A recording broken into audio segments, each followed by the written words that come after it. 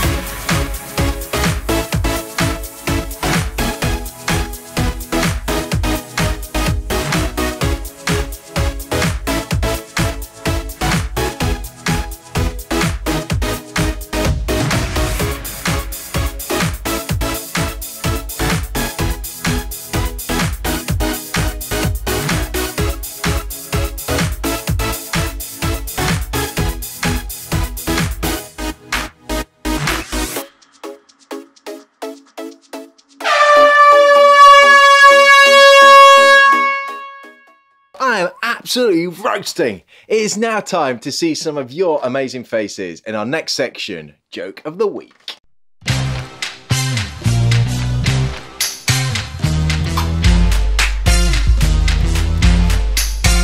Do you know the ocean is friendly? I don't know.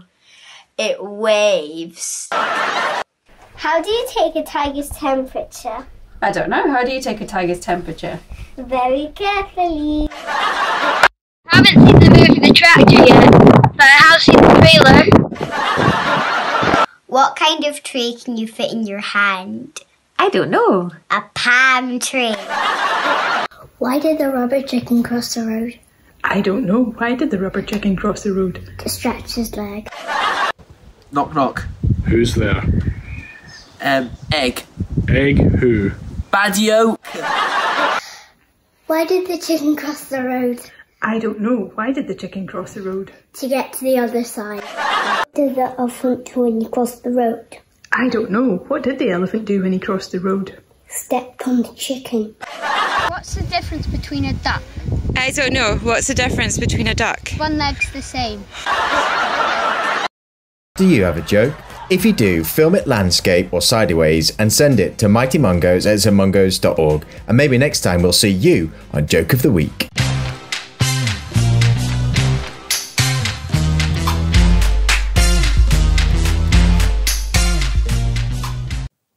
Time for gratitude attitude. Let's see who sent in their videos this week.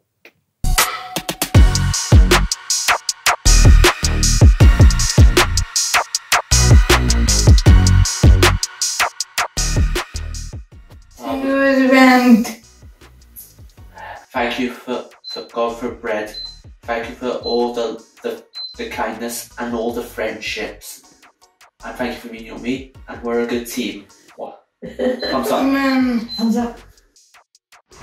I'm thankful for my mummy.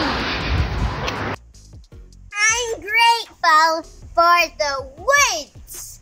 I thank you for my sunflowers. I am grateful for my brother. Having a day with James and Daddy and Mummy.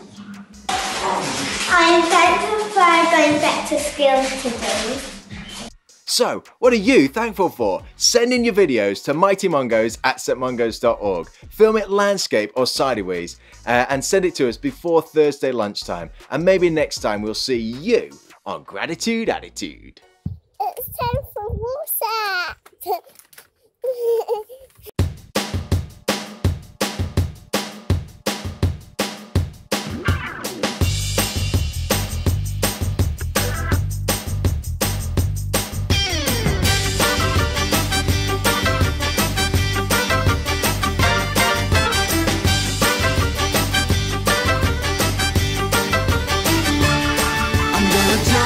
I'm gonna spin right around, gonna praise your name forever. I'm gonna shout out.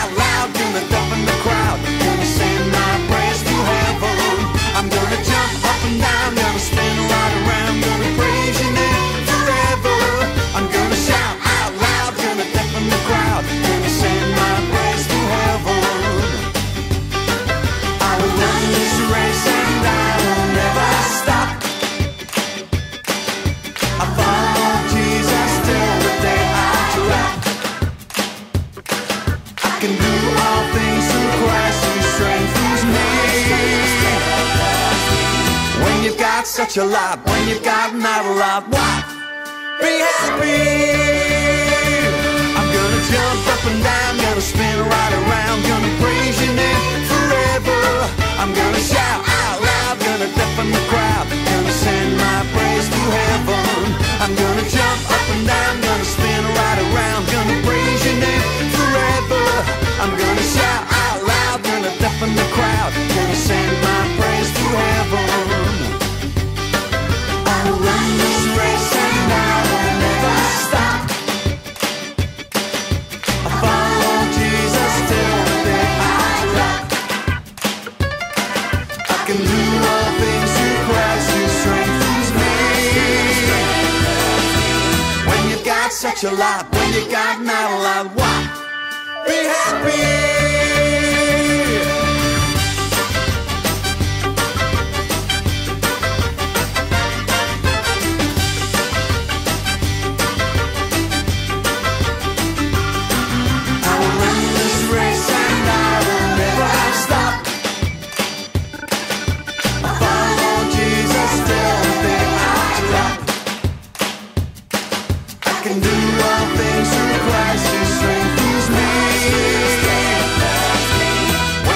Such a lot when you got not a lot. What?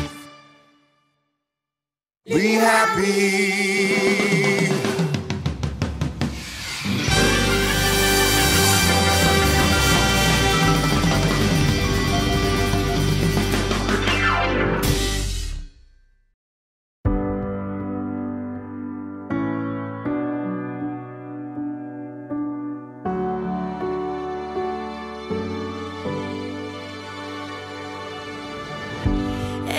Day is filled with voices, so much noise inside my head. And when I'm scared and when I'm feeling all alone, all I gotta do is speak your name. Say it by day, say it by night, say it till the end of time. All I gotta do is speak your name. When I wake up in the morning, you're my friend throughout the day. And when I close my eyes to sleep the night away, all I gotta do is speak your name. Say it by day,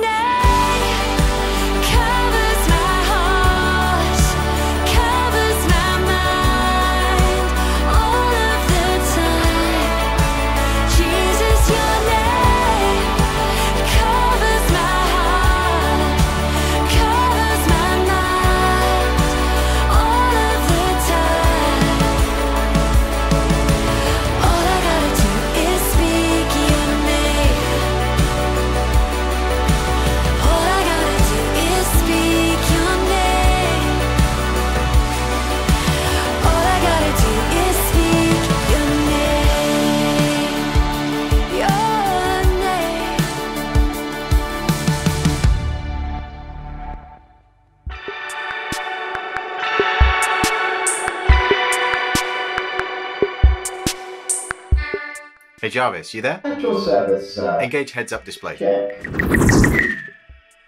Who's our hero of the faith going to be today? Searching Heroes of Faith database. Hero is Mary. Okay, get it loaded up. You're online and ready. Our hero of the faith this week is Mary. Now there's a few Marys in the Bible, so just to clarify, this isn't Mary as in Mary and Joseph. This is Mary of Bethany, a friend of Jesus. She had a sister called Martha and a brother called Lazarus. We're going to look at why she was a hero and what she can teach us. So let's look at the story first of all. Mary and Martha. Mary and Martha were sisters who lived when Jesus was on the earth. Jesus spent a lot of time walking from town to town, teaching people about God's love and how they should love each other. Jesus came to Bethany, the town where Mary and Martha lived. And it was with great excitement that Jesus was coming to their house. There's so much to do, we need to get the place ready. I'll sweep, you mop. And what should we cook? I might make a cake. I wonder what he'd like to eat.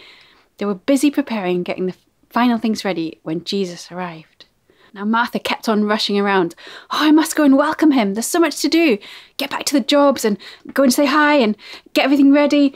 While Martha went back to the kitchen and rushed around, Mary sat down at Jesus' feet and listened to him. From the other room, Martha's getting quite annoyed. Hey, this isn't fair. I'm working my pants off here getting things ready. I'm doing everything. Mary's just sitting there and doing nothing. Right, that's it. I'm going to go and ask Jesus to get Mary to help me out. Lord, don't you care that my sister has left me to do all the work by myself? Tell her to help me. But Jesus replied, Martha, Martha, you are worried and upset about many things, but few things are needed, or indeed only one. Mary has chosen what is better, and it will not be taken away from her. These are quite strong words from Jesus. Could they be to us sometimes too? Worried and upset about many things. I think most of us feel like that sometimes, grown-ups and children. Jesus tells Martha that Mary has chosen what is better. But what is better? What has she chosen? Mary chose to sit with Jesus and listen to him. She realised it was more important to be with her guest instead of rushing around trying to do lots of things for him.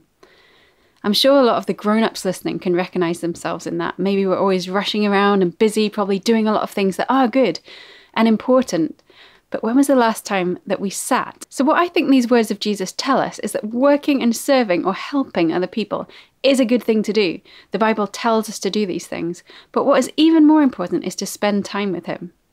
For us now, that means learning about his teachings by reading the Bible and spending time talking to him through praying. Maybe for you it might look like sitting quietly for a minute at bedtime. Maybe it means drawing a picture to help you think about God, writing something down, or listening to some songs that remind you about who God is. Now in another story in the Bible, we see Mary pouring out a whole bottle of really expensive perfume on Jesus' feet. Does that also feel a bit weird? Why would she do that? So it was an act of worship. And many people would have seen that as a waste. It cost a lot of money, probably many years of work, and it was gone in a few minutes, filling the house with the smell of the perfume. It shocked people, and the disciples told her to stop, saying it was a waste. Do you know what it shows us though? Jesus told the disciples that Mary had done a beautiful thing, so much that he said that she would be remembered for it. It tells us a lot about worship. But what is worship anyway? Does it mean singing certain songs? Worship is much more than that. And essentially, it's the expression of our love and devotion to God. It's recounting to God his attributes and thanking him for his wonderful deeds, for what he's done. And it's a moment of intimacy. And this can be quite hard to understand, so let's try and make it a bit more relatable. Right. So, I was just thinking, the way that you do the washing up is just incredible. I mean, you're so thorough with it. You get right in there with the brush and squeak, squeak, squeak, squeak. Make sure that the glasses, there's not any watermarks on them. You put them on the drainer and it's just like an angel has blown over them to dry them off. It's amazing. Dave, thank you so much. And do you know what I was thinking this morning? When you cut the grass, the way that you cut the grass, you go around the edges, you get all those little weeds with the strimmer. Once you're done, it's like we've got AstroTurf. It's like we've got artificial grass down. It's absolutely perfect. You're such a good grass cutter. Thank you so much for that. Oh, do you know what I was thinking too? What? I was thinking, how you put the bins out is unbelievable. I mean, there's not a single trail of bin juice through the house. The way that you tie the little knot on, you do it in a double knot so it doesn't spill out everywhere. We've never had a badger come and eat our rubbish, and it's all just because of you. You're so amazing at putting the bins out.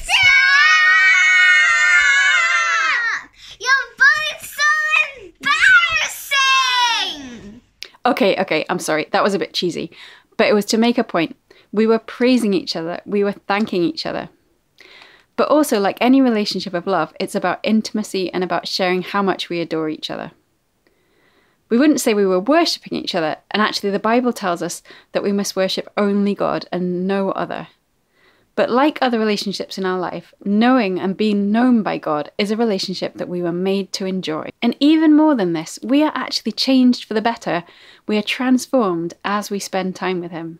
I think that's pretty cool. And I think Mary knew this secret, that being with Jesus and learning what it means to worship him changes us for good. So Mary understood what mattered to Jesus, to prioritize time with him.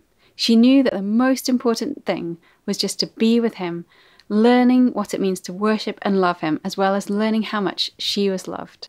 So Jesus, thank you for your endless love. Even when we seem to love other things more than you sometimes, help us to put you first. Amen.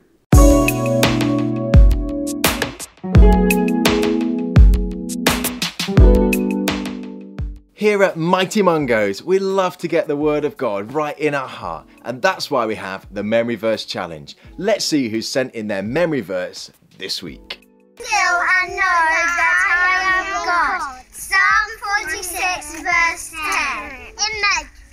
Be still and know that I am God. Psalm 46 verse 10. Be still, know that I am God. Psalm 46, 10. Be still and know that I am God. Psalm 46 verse 10. Be still and know that I am God. Psalm 46 verse 10. Be still and know that I am God. Psalm 46, 10. Be still and know that I am God. Be still and know that I am God. Psalm 46 verse 10. Be still and know that I am God. Psalm 46 verse 10. Be still and know that I am God. Psalm 46 verse 10. We love seeing all your faces here on the Memory Verse Challenge, so do film your memory verse for this week, which is... Come close to God, and God will come close to you. James 4 verse 8. Our time together is almost through, but there is of course time for my favourite section, which is Family Face Off.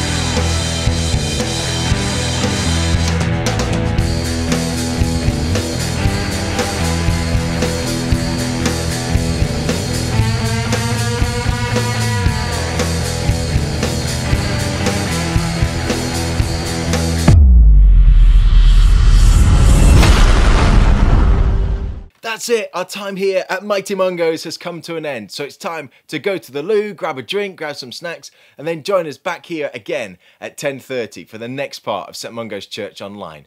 We're going to have some worship, we're going to have a relevant talk from the Bible, and we're going to be able to pray together. It's going to be amazing, and we can't wait to see you there. So join us 10:30 for the next part of St Mungo's Church Online.